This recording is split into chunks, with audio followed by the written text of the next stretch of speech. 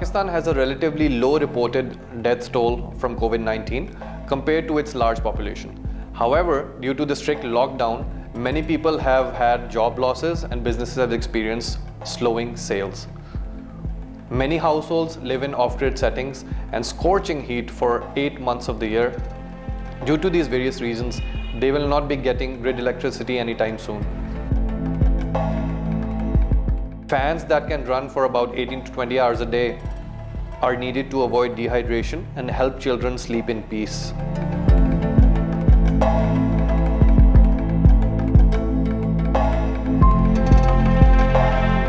Pakistan is a very hot country for pretty much half the year, and customers have a basic need for fans. If you don't have a fan, your solar products will not sell. So our purpose is to build a super efficient fan, a rechargeable model and a basic model that customers will be able to utilize during the hot summers. In Pakistan, about 40% of total energy consumed is taken by household fans, and of course if we are able to improve the efficiency of these fans, we can go a long way.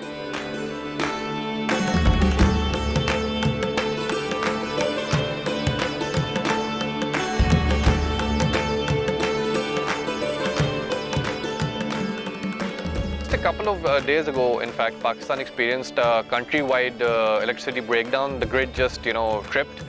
So people in villages who do not have access to the grid, they had their fans and lights running, despite the fact that people who were connected to the grid in the cities, they didn't have any power. I would really like to thank the entire team of Efficiency for Access.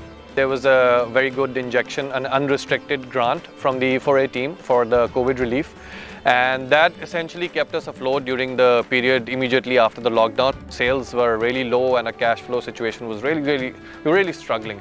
But the grant helped us get out of the pandemic essentially. I think the goal of the LEA program, the low energy inclusive appliances, is super important in achieving SDG 7. Because lighting and mobile charging access is important, but in a country like Pakistan, if you don't have a fan, if you don't have proper ventilation, that creates a lot of problems for people.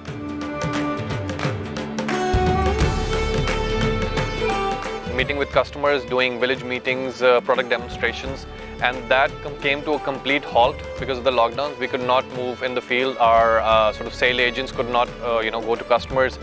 So overall, I think the rural economy experienced a contraction.